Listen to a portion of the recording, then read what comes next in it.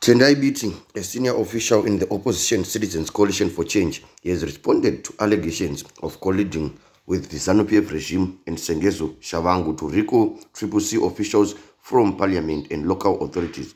The former finance minister expressed shock and sadness at false labels and records of elected representatives.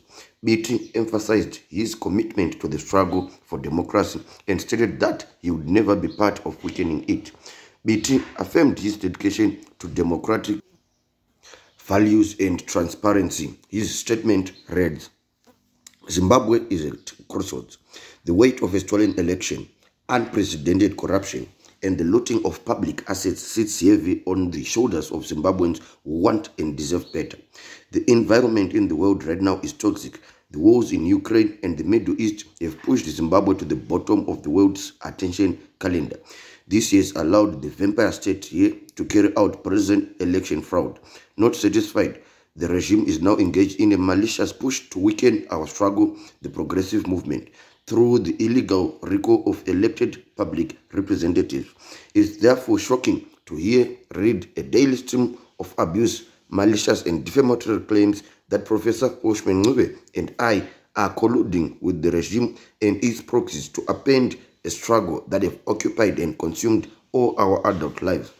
I do not speak for Professor Ncube, an honest and decent comrade who buried his dear mother on Friday, but as someone who has been in the struggle for as long as I have, one who has endured ZANU-PF's jails and physical attacks by the same. It is heartbreaking, if not tragic, that many comrades that have been with us on this journey are now given false labels and badges ZANU-PF wish they had coined first.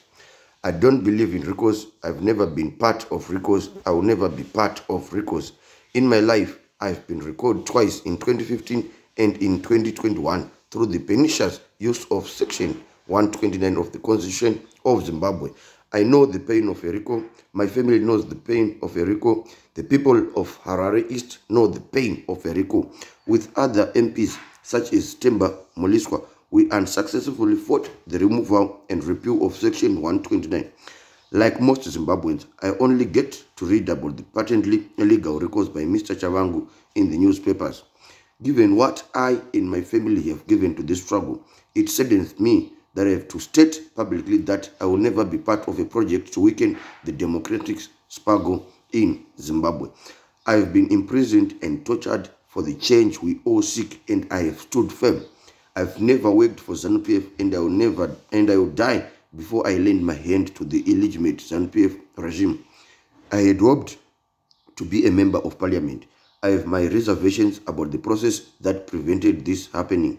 I have my challenges and reservations about our identity, structural, strategic, and procedural polity. I am a Democrat who believes in constitutionalism and the rule of law, transparency, openness, and collective leadership. I can never compromise on these core values.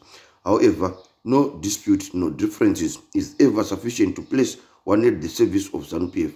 I have a daily job at my law practice, and that's where I have retreated to fight for Zimbabweans in that sphere of my influence. Additionally, I have progressive international engagements that require my full attention. Fellow Zimbabweans, all these charter and actions by the illegitimate regime and its proxies are an engineered distraction from the main prize to free ourselves from this rapacious dictatorship. It has been a long and treacherous road, and victory is closer than the distance back to where we started." This read the statement by Tendai Biti.